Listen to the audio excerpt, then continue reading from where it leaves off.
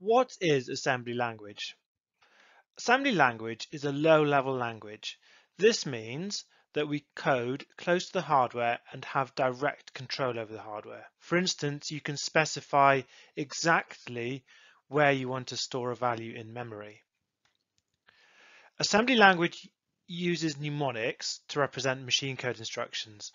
This makes it much easier to remember the operators than the binary equivalent.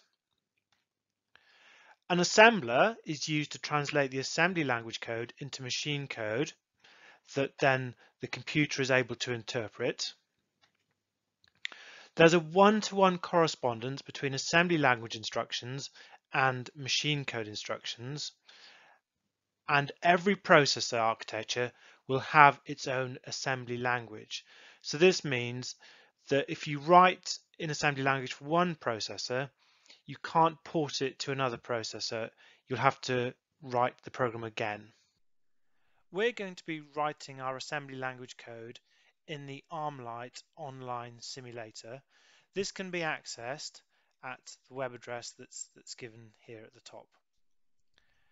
Now, there are quite a few components, as you can see on the web page, but I'm just going to take you through some of these to start with. So on the left-hand side here, where it says program at the top of the box, this is where you write your assembly language code. The other component is memory. So this simulates random access memory, so it simulates our RAM. At the moment, in each of our memory locations, our values are set to 0.